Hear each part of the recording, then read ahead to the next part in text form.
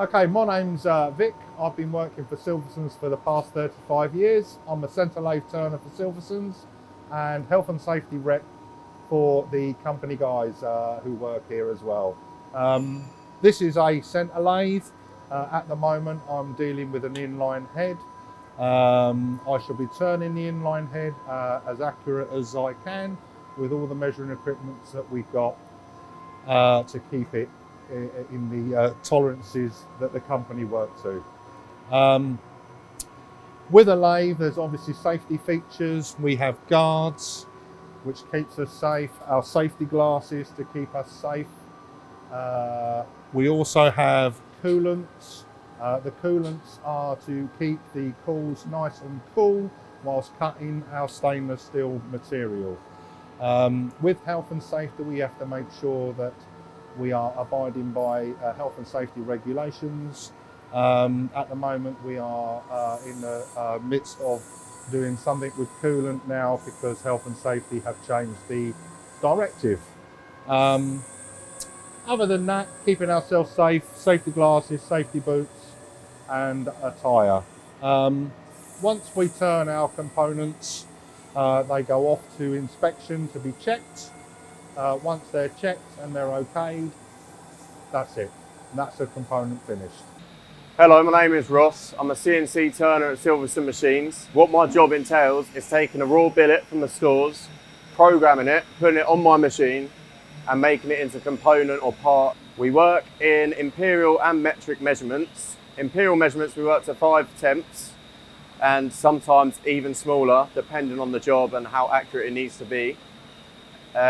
The machining part of it can be quite hard, but also is quite rewarding at the same time. That will then be passed on into inspection and furthermore completed elsewhere.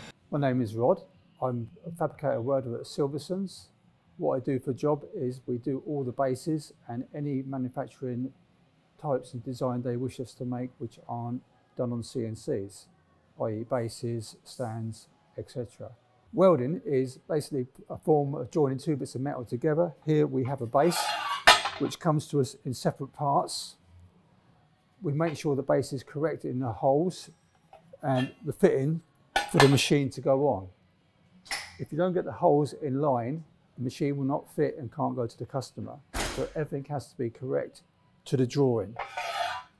And sometimes if the drawing is slightly in error, it has to be right to the job. That's why it's a fabricating welding shop. Because we do TIG welding, MIG welding, we have to wear proper PPI or PPE, a helmet. Forget who it's made by, all helmets are the same. They're all the same optical helmet, which means you can see through them until you start welding. You must not look at the welding with your naked eyes, otherwise you will get burned eyes. We have to have protected screens up, which is legal to do so, and it's illegal not to have the screens up. We can get sued. You wear protective gloves to stop the burns. That's why in summer we have to wear long sleeves. And the welder machine is a multitask machine which does everything we need to do. Hello there, my name's Neil Heyman. I'm in charge of the electrode discharge machines that you can see in the factory here. Now what we're doing at the moment, this is for L4R. This is a very small head, and what we do, we put this on the table like so, and then we spark it in a series of operations round a diameter until we come up with a product like this. Okay, my job I really enjoy. It's a lovely clean environment in here. Now after this particular product has been spark eroded around the outside, it will then go into inspection to be checked that I've actually manufactured it to the drawing up here. And then when it's all checked and cleared, then it will be deburred on a lathe and all the burrs taken off. And then it will be passed over to the L4R department for assembly. Okay. Hello, my name's Jerry Pettit. I'm a fitter working for Silverson's. My main job is to collect the parts to build the machines and to make sure the machines go to dispatch on time. The parts are delivered to me. When the machine is complete, the inspectors come and check it, and then they go off to dispatch. I've been working here for 15 years. It's a very good atmosphere to work in, nice and relaxed and friendly.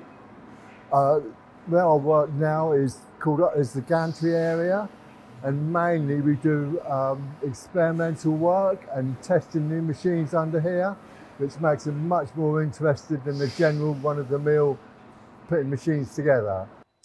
Hello, my name's Elliot Hearn. I'm a fitter and assembler at Silverson Machines. Here at Silverson's, I assemble and fit all the machines, and we test them to make sure they're safe for companies to use.